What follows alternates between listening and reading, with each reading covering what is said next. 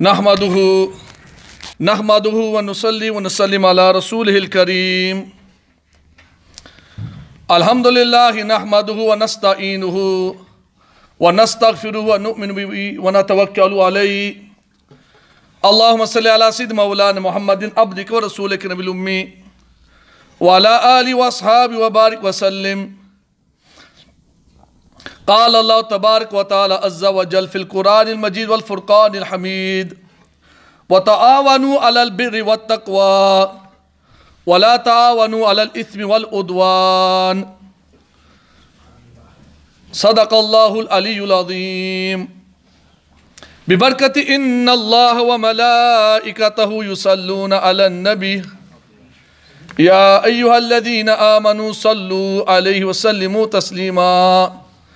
अल्लाहुम्मा सल्लि अला सय्यिदिना मौलाना मुहम्मदिन अब्दिका व रसूलिका नबिल उम्मी व अला आलिहि व अस्हाबिहि व बारिक व सल्लिम। अस्सलातु वस्सलामु अलैका या रसूल अल्लाह, अस्सलातु वस्सलामु अलैका या हबीब अल्लाह, अस्सलातु वस्सलामु अलैका या नबी अल्लाह व अला आलिका व अस्हाबिका या नूर अल्लाह।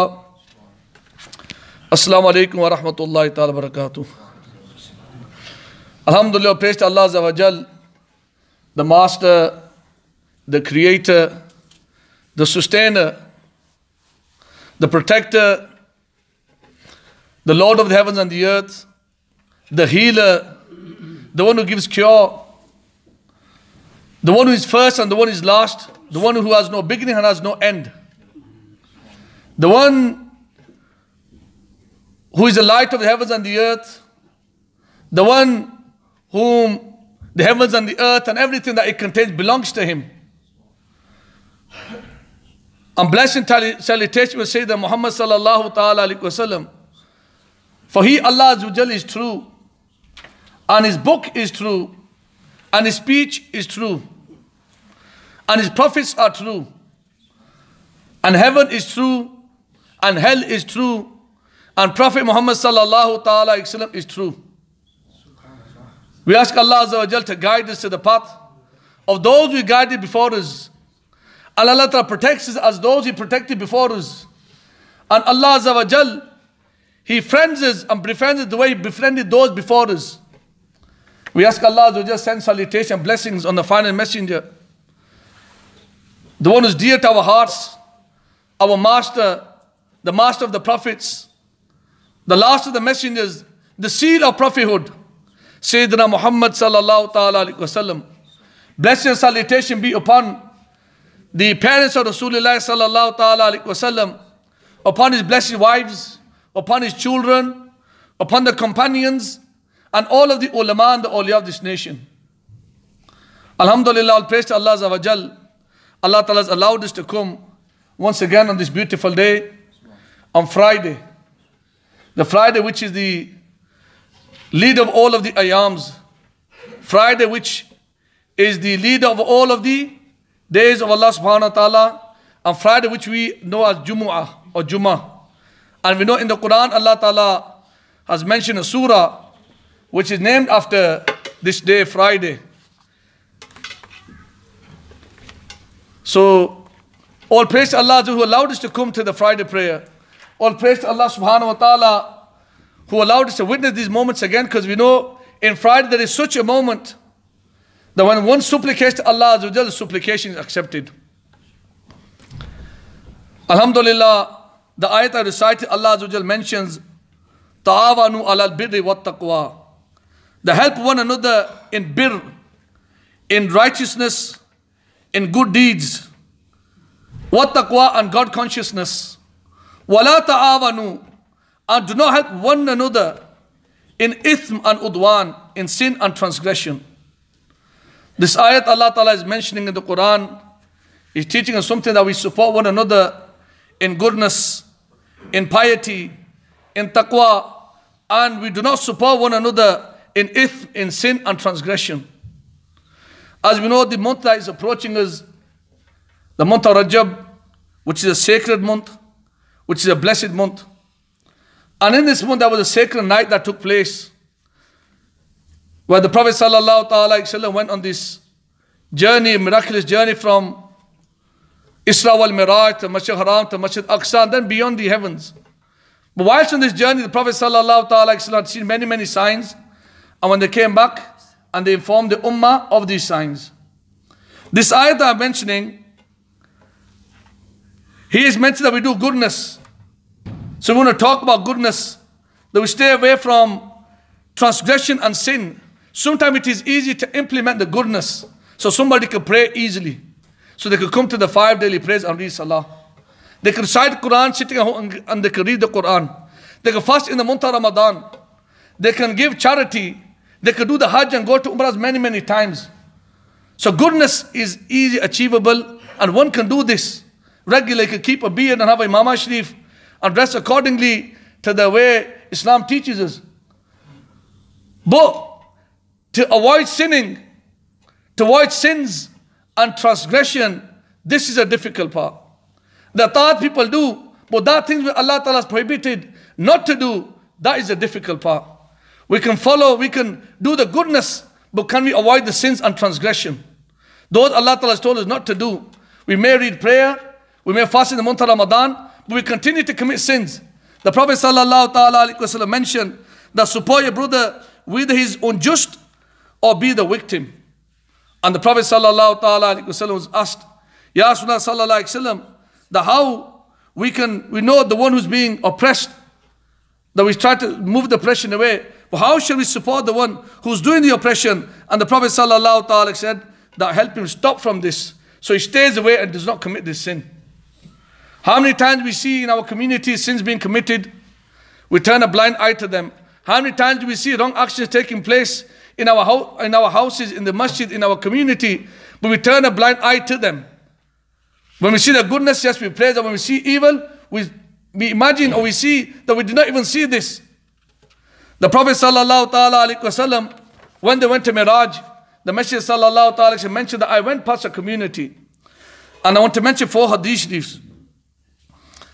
And they said, I seen a community who was being hung by the chest. You know, the chest at the front. And they said, I went past men and women who were being hung by the chest. And I asked Jibreel alayhi salam, that who are these people that they've been hung by the chest and been tortured in this way? And the Prophet and Jibreel alayhi salam said that these are the ones who slander people with false allegations in the presence and speak ill against them behind their backs. Regardless, these people, Allah Azza wa Jal said about these people in the Quran. Allah Ta'ala mentioned, woe to the one who scorns the people openly, bad mouths them in their absence. The Prophet Sallallahu Ta'ala has seen a community when they went to Miraj. We talk about the blessings of Miraj. We talk about the gift that we got of Salah. We talk about if you do one good deed, is equal to 10 good deeds. But at the same time, when the Prophet Sallallahu Ta'ala went on this journey, they witnessed this. They witnessed people who were being dragged by the chest. They seen people who were being hung by the chest, men and women. And who were these people? They were those people who speak ill, they slander. Slander meaning when they see somebody successful or unsuccessful, they put false allegations and they blame upon them. Now these people in themselves can be in that situation where the blame should come onto them. But the Prophet ﷺ witnessed this. In another hadith, the Prophet ﷺ mentioned that when I went to Miraj, on Laylatul Miraj, the night of ascension, I came across such a nation that they were scratching their faces and chest with nails made of copper. Now imagine this for a moment. You cannot scratch your face with the nails that Allah Ta'ala has given you. Sometimes when you scratch, you start to bleed. On that day, the Prophet ﷺ has mentioned a community, a people whose nails are made of copper, and they're scratching their face, they're scratching their chest until they're bleeding. And I asked, oh Jibreel, who are these people? And he replied, they used to eat the flesh of humans, meaning backbite, and they would tarnish their honor. Allah said in the Quran, وَلَا يَقْتَ بَعْدُكُمْ بَعْدًا, do not backbite one another. Now in our community, sometimes we think, when we mention this, they think, oh, these are all things, oh, it doesn't matter, everybody's doing it. Everybody's in this. It doesn't matter, you know. But ask yourself the question, that would you like any one of you, أَيُحِبُّ أَحَدُكُمْ أَنْ يَأْكُلَ لَحْمَ أَخِيهِ مَيْتًا? Would you like to eat the meat of your dead brother? Even once? Would you like to do this? Allah Ta'ala informs her, فَقَرِخْتُمُوهُ. You would dislike this. And even imagining this and thinking to eat the flesh of your dead brother, nobody wants to do this. Allah just said to us in the Quran, do not backbite one another. Do not tarnish the honor of one another. And the Prophet sallallahu ta'ala mentioned this, that when they went to Miraj, they have seen them people scratching their faces and their chest until they were bleeding. And the people who tarnish the honor of other people, not understanding the what is going to cause, what the implication will be upon the life of an individual, or even upon them. And I will mention those people who do this, what danger they put themselves into. Those people who do this, we are listening to the torment that we'll have in the hereafter. But even in the dunya, you can tell by them people by looking at the faces who they are. Sometimes we as individuals might fall into this. Maybe the husband might backbite about the wife and speak ill about his wife. Sometimes the wife might be speaking ill about the husband. Sometimes it might be speaking maybe by your mother-in-law, that she's like this. And she says to my wife, behave in a certain way and do this. Or maybe her sisters are like this. Or sometimes if you have a business, you speak about the other business, that, oh, he has a business and he does this and he's trying to compete with me. And he's like this and what he does is wrong. Maybe we see in our society, those who are different levels, or whatever field you may be in, you may speak about the other person like this. But Allah is saying, وَلَا يَغْتَبْ بَعْضُكُمْ بَعْضًا. Do not backbite about one another. Imagine the torment on the day of judgment that the Prophet ﷺ witnessed. Having copper nails and scratching your face and your chest. Not only this, the Prophet ﷺ mentioned that on the night of Miraj. That this took place on the night of Miraj. We hear the blessings of Miraj. The salat we got, yes, we pray 5 times a day. We do deeds, so they're multiplied by 10. But what about this one? The Prophet ﷺ is witnessing, and they're allowing the ummah to know that do not indulge yourself in these acts. The Messenger ﷺ mentioned that in the night of Miraj, I was made to travel through the heavens. And I came across a nation that was being fed flesh, cut from their own sides. And they were told, eat as you used to eat the flesh of your brother. I asked, O Jibreel, who are these people? He replied, Ya Rasulullah sallallahu ta'ala alayhi wa sallam, they used to backbite against people. There are them people who used to backbite and do ghibat. There are them people who have been given, they're given their own meat to eat. Try a bite onto your hand for a moment. Put your thumb into your mouth and try to bite upon it. How painful it is. Now imagine, on this night the Prophet sallallahu ta'ala sees that the flesh of the body is being cut and they've been told to eat this. Would somebody like to do this? You would dislike this. If you bite your thumb and you know the pain. But imagine eating your own flesh. These are them people who used to backbite the brothers. Now sometimes you come, you want to listen to a speech, where I'm praising and saying, oh, mashallah, you're going to Jannah, you do 5 daily prayers, the month of Miraj is coming, the month of Ramadan is approaching soon, we're going to fast and Allah is going to forgive our sins. Yes, all that is true. Allah Azza wa Jal will forgive, but where Allah Ta'ala has told us orders to carry out, at the same point Allah Ta'ala has told us provisions, things that we need to avoid. Allah Ta'ala has gave us goodness and He's told us things that we avoid. In another hadith, the Prophet Sallallahu Ta'ala mentioned, whoever eats the flesh of his dead brother backbites in the world. That brother will be brought close to him on the day of judgment, and he, the backbiter, will be ordered and told, eat his body just as you used to eat his body during his lifetime. Imagine eating the flesh of your brother. This is a Muslim brother that we backbite and talk about. And one scholar says, He says, I'm surprised of individuals. You know, people who point fingers at pious individuals. Not knowing how many times it happens that somebody might come to Maulana for a masla and, you know, Maulana might say, I don't know, or I will research and let you know.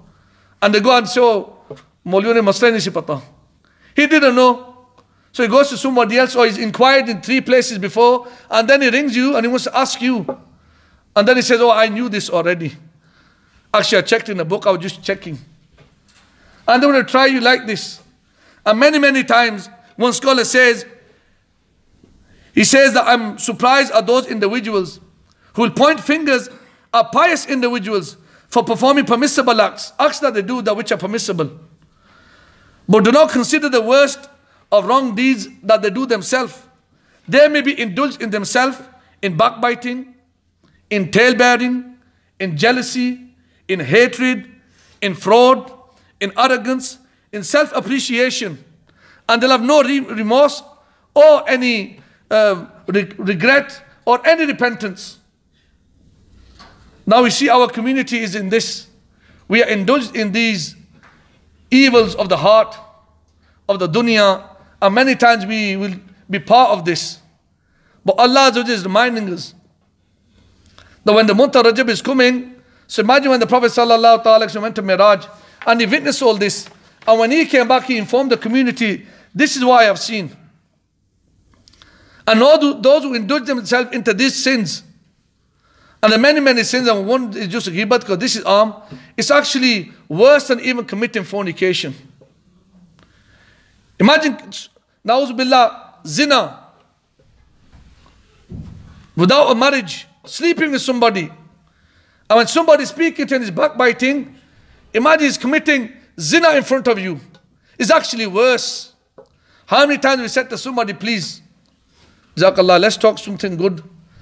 I don't want to talk about this subject. Let's drop the subject. Let's talk about something else. Let's talk about your business. Let's talk about how are you doing? How is your family? But sometimes we like to hear because our ears are used to this now. So when they talk about a certain business, a certain individual that we don't like, so we want to listen and say, tell me more. Yeah, what happened to him? Yeah, tell me, what did he do? Okay? And we want to listen. And that gives a sense of, because we don't like him, it gives us happiness. So when we see other people struggling, it gives a sense of happiness. But Muslims are not like this. When we see somebody struggling, we need to go forward and help him out. Ta'awanu alal birri wat taqwa. Help him in goodness. In God conscious brother, don't bite, he might not know. He might not even know he's backbiting. The Prophet ﷺ was asked that, backbiting, what about if the individual has this act in him? So whatever I'm telling somebody, he has this in him. The Prophet ﷺ said that is backbiting. And if he doesn't have it in him, then it's slander. You're tarnishing his reputation. That is slander, that's bukhtan, and that is another sin in itself. So meaning, control your tongues. It's mentioned that those who commit and indulge themselves in this despicable act, that all the community, we see even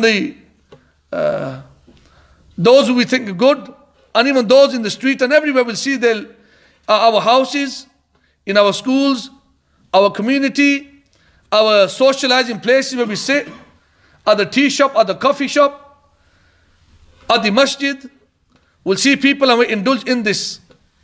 And we listen, we pretend I didn't hear nothing. And then we just go away, we'll turn a blind eye. Everybody knows for themselves. But it's mentioned that those who do this, just a glance at what happens to the individual who does backbiting, he slanders others. And these are different narrations from Hadith Sharif and of the pious ulama who have mentioned them.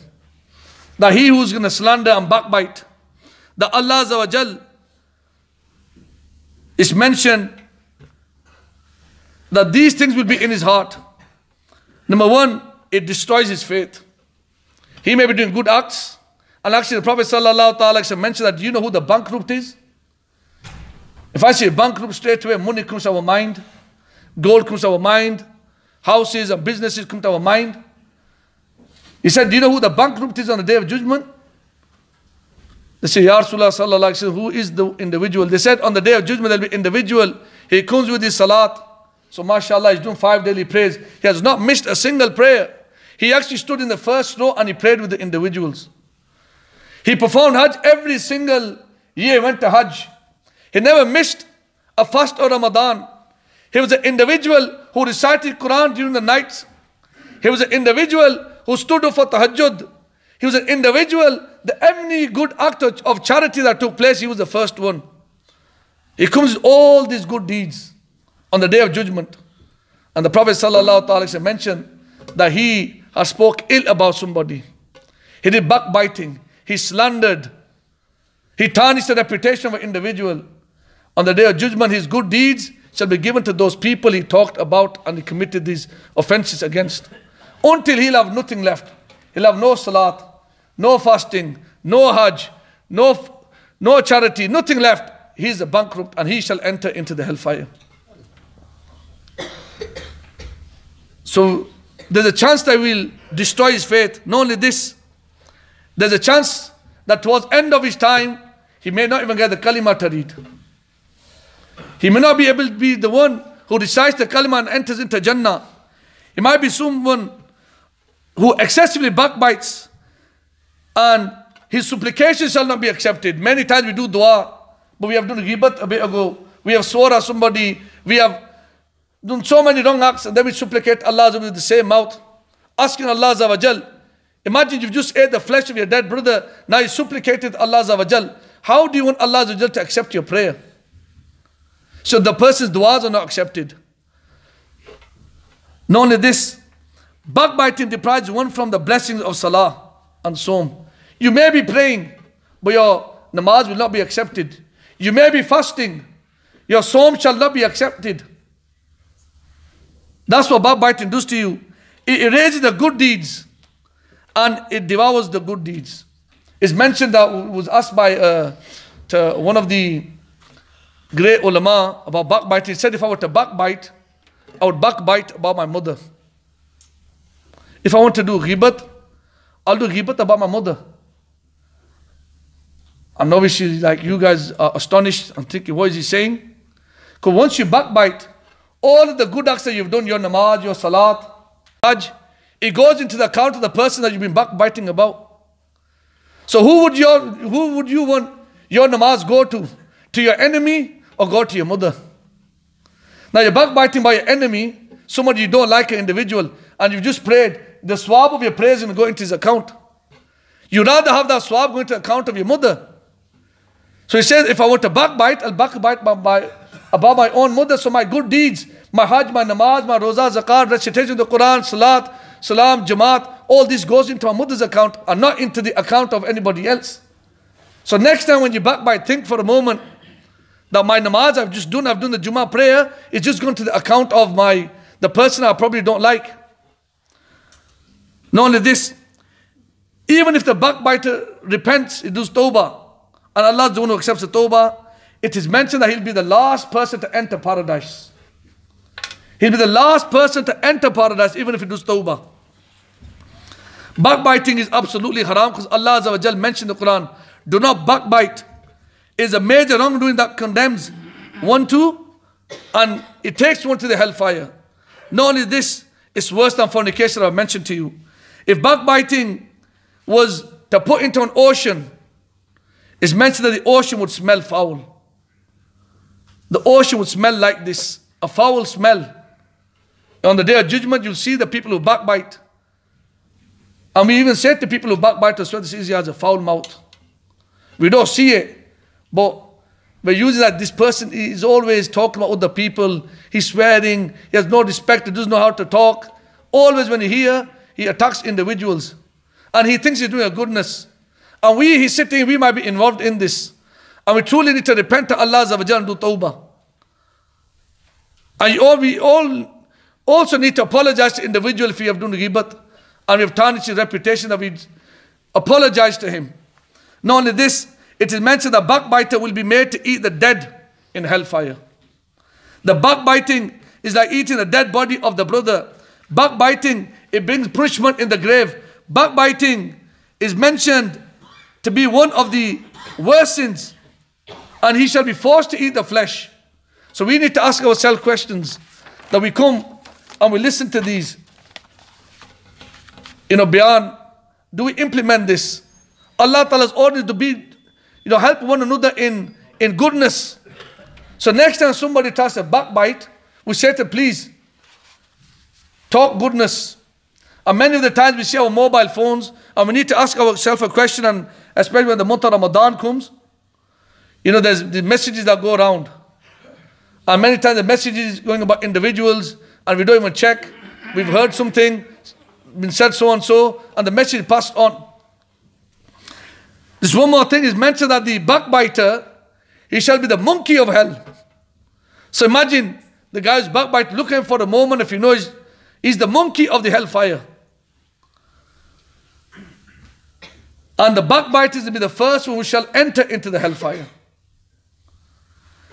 It's mentioned, and one scholar mentions, it says, there are 3 people whose dua is not answered in the dunya. So ask yourself, many times we do supplication and duas, but so my dua has not been accepted. Number 1, he who eats haram. We might be indulged in this. We say everybody is doing koni, it's okay, it's alright to go to McDonald's and KFC and the rest. One who backbites, he backbites about his brother, be his wife, mother-in-law, any individual. And one who has hatred or jealousy in his heart towards his Muslim brother. And we're going to mention that we see the month that is approaching, soon. Messages start going around on the mobile phone, and this has become another way. So we don't even have to leave home now to backbite. So sometimes we're not saying we have to backbite with our mouth. We have to talk to individuals, stand to them, the tea shop or outside and talk. Sometimes you have your mobile phone, and you can send a WhatsApp message. You can send a text message. You have the Instagram, and you have all these ways of communicating. And you're sitting at home and sending a message about individual. And that message is received by so many. Ask yourself a question. We have the mobile in our pockets, everybody. Now what's contained in your mobile? Is it bir and taqwa? Is there goodness in this? Is there consciousness in this? Or is there ism and udwan? Is there sin and transgression in your mobile phone? How many of you sitting here, we've got our mobile phones. In our mobile phones, we'll have indecent photography in the mobile phones. We'll have videos that we're not supposed to watch. We'll have backbiting, lying, and all these sins in our mobile phone. We're carrying it in our pocket, and it's next to our chest, next to our pocket, sometimes next to the chest, and we're carrying and bringing it to the masjid. Ask yourself, what is your mobile doing for you? Now, as individuals, the message that we receive every single day, I receive so many. Talking about this event's taking place, and so's doing this, and he's doing this. Now, we carry the mobile phone with us. When you get this message, if you pass on the message, you're going to get either the same, if it's good, if the hadith is authentic, and sometimes you'll have a hadith coming in the month of Rajab, that, he who gives Mubarak, is the first one to give Mubarak about Ramadan, the Prophet said he's going to enter Jannah. I've never read a hadith like this, and I've never heard it from the ulama ikram. Or they make things up, and they associate with Allah and the Prophet sallallahu ta'ala alaihi wasallam. Ask yourself, it is sufficient for a person to know that he's ignorant, that whatever he receives, he forwards it to the next person. That's also ignorance, no matter who you are. Now when you get a message, you need to look, is it authentic, is it not authentic? This hadith is not authentic. If you think it's not, then delete it from your mobile phone. Why store it onto your mobile phone? Maybe somebody else might get this and they'll pass it on. So we have the message, and we need to ask ourselves, that what is my mobile doing? How does it act? What do I receive on this? What do I hear upon this? If there is any indecent messages, photos, videos that I receive every single day, and everybody knows sitting here, because everybody's on WhatsApp nowadays.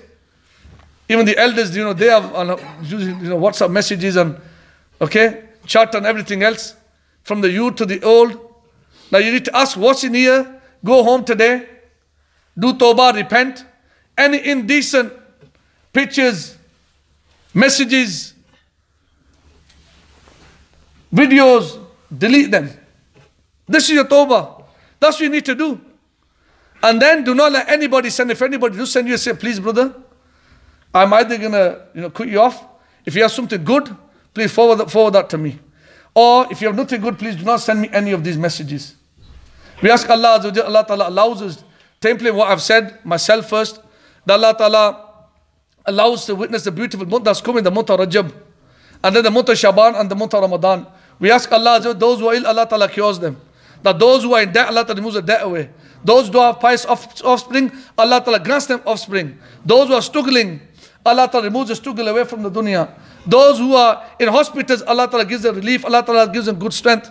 Those who are weak in faith, Allah Ta'ala strengthens them. Those who are struggling around the world, we say to Allah Azza wa Jal, Ya Allah, on this beautiful day, that you free them and you bless Pakistan and Kashmir and Syria, that you protect the Muslims there. And whatever we ask Allah Azza wa Jal to protect all of the Muslim community, we ask Allah Azza wa Jal that Allah Ta'ala allows this country to see the sweetness of Islam. And they also follow Islam. We ask Allah that Allah Ta'ala blesses our neighborhood. Allah Ta'ala blesses our spouses, our parents, our children, our neighbors, those who we live with. Allah Ta'ala bless the community as a whole. وَمَا عَلَيْنَا إِلَّا الْبَلَاغُ الْمُبِينُ. والله العلي امسح دموعك رحيم